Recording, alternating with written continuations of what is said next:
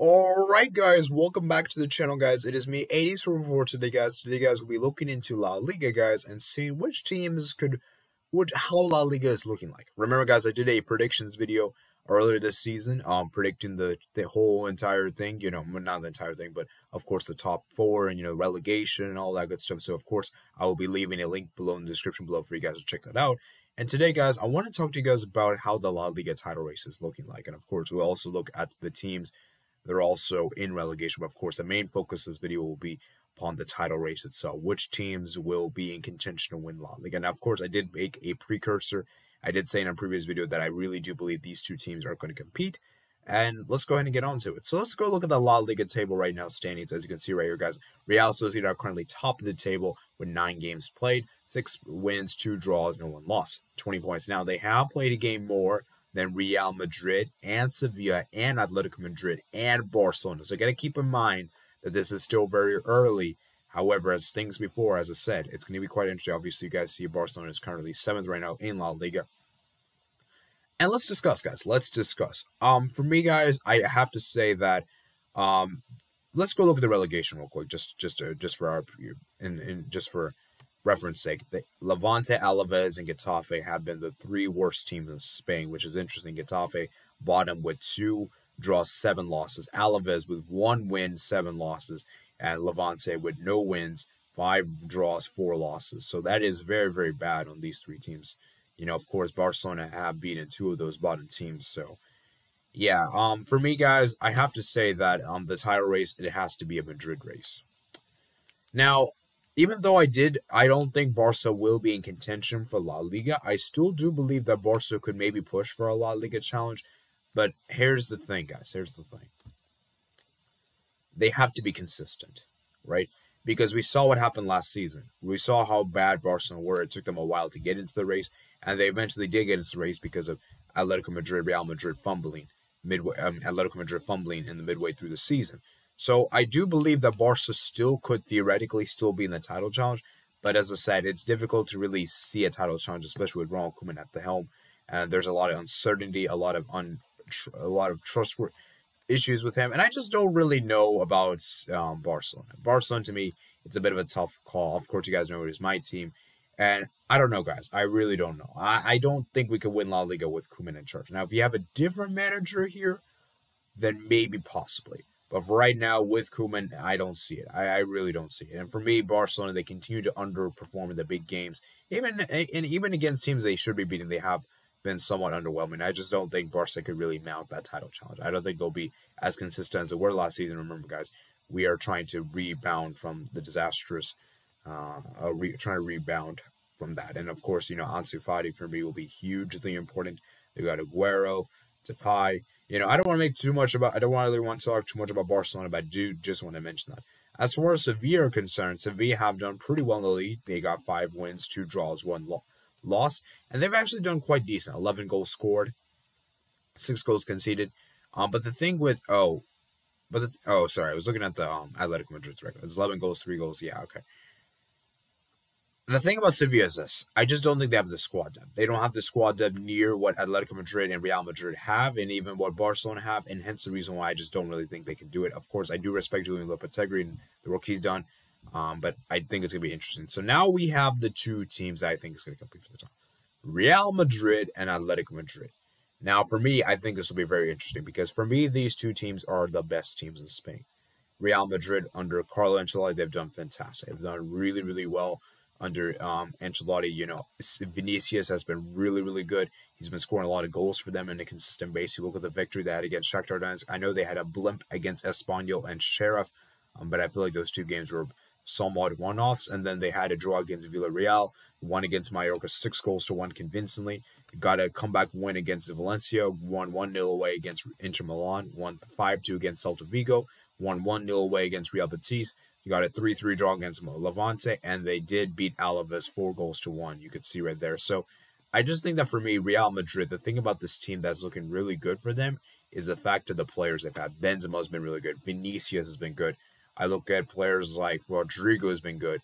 Camavinga has been really good as well. I've been really impressed with him. And Courtois, of course, we know how good he is. And of course, you guys know this is one of my rival teams. Of course, we know Barcelona do not like Real Madrid, of course. But even I have to admit, and being honest here, being objective here, they have been really good. They have been solid.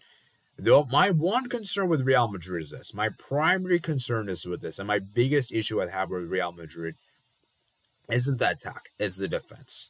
It's the defense. I'm sorry. I just don't think Alaba is great as a center back. I just don't think Alaba works as a center back. For me, he's better as a left back, and that's the problem, is that when you have injuries to Eder Militao, Nacho Fernandez, you're having to play Alaba there, which I think could be very much a huge downgrade. Then you have to play Valho, who was not good in the Olympics against Brazil. And so it's going to be quite interesting to see how Real Madrid defense do this season. Of course, I'm looking at Eder Militao, Nacho. I do think Nacho and Eder Militao can do a great center-back partnership. I do think it's a decent partnership back. Obviously, you know, we're near close as obviously Rafael Varane and Ramos. Obviously, we know that. But I do think it is a good, decent back line. But the question for me is this. Can Real Madrid ensure they don't have a plethora of injuries? We saw last season how the abundance of injuries they had last season and how much they really struggled.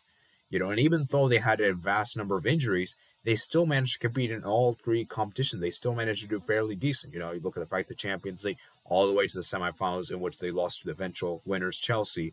Then obviously took the final match day against La Liga, which they only lost by a point, I think, or was it 2 points? I think they lost by 2 points actually. Actually, yeah. Let me see. Wait, why is it? What? Oh, okay, yeah, 2 points. They only lost by 2 points, and you can see how close they have been. And I just think that for me, if Real Madrid can keep a healthy squad for most of the season and keep their defense really in check, keep the defenders really fit, I think Real Madrid could be the slight La Liga favorites. Because as I said before, I think Ancelotti for me has done a great job with this team, and I think domestically for me, Real Madrid could do wonders. And I just think for me, Real Madrid, they are a very good team. You've got to respect them. Even though they have been struggling a bit in the recent years, obviously we know, I still think they're the team that is the most feared team. Now we move on to Atletico Madrid. Atletico Madrid, guys, they have not been great. They have been somewhat underwhelming. I know they have been picking up wins. Of course, they beat my team, Barcelona. But if you really go look at the results they've had, they have been largely unconvincing. You look at the game against Liverpool, they played really well in that game. They actually played really well. But, of course, guys, I'll save that for another video for the Champions League discussion. Lost to Alaves at home, at away. You know, got a victory against Getafe, 0-0 against Athletic Club.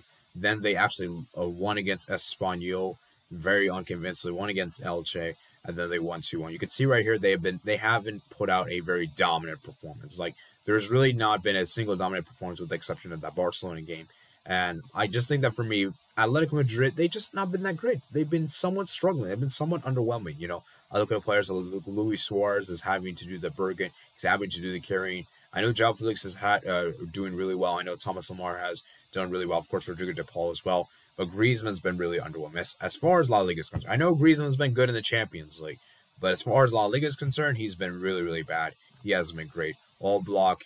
The defense of Atletico Madrid has been somewhat questionable. You look at Hermoso, Lodi, Carrasco, Trippier, Herrera, it was like Maria Jimenez, Jan Oblak, Marcos Llorente. I just think that for me, guys, Atletico Madrid, they should win this league title. As I said before, guys, they have the deepest squad. They have the best squad in La Liga. They have the best of both fronts of an attack and the defense. And I just feel like for me, they should realistically win this league title. But of course, with Simeone in charge, it's a bit of a difficult one to call because, as I said before, guys, the problem with Atletico Madrid, my biggest problem with them is that they have so much attacking talent up front, and yet they play so defensive for most of the time. And that's the problem is that, as I said before, you can't really play defensive when you have so much attacking talents, you know? And I just feel like for me, the defensive style doesn't suit a lot of these players. Like, I don't think it's going to really suit a Griezmann. We've seen how much of a struggle he's had in La Liga. I know he's been good in the Champions League. Luis Suarez, you know, João Felix, Thomas Lemar, you know, Koke, Llorente. Because honestly, when Atletico Madrid have looked good attacking-wise, they do look like a decent team. They look like a good team to watch. But it's just a lot of the times they're having to counter-attack, and that I just feel like for me is just very, very frustrating, especially for us neutrals here and opposition fans, you know, of course. And I just feel like for me, if you look at this team in particular, if they were so much more attacking, I just feel like for me, they would do a lot better. And I feel like they would probably be first in La Liga right now.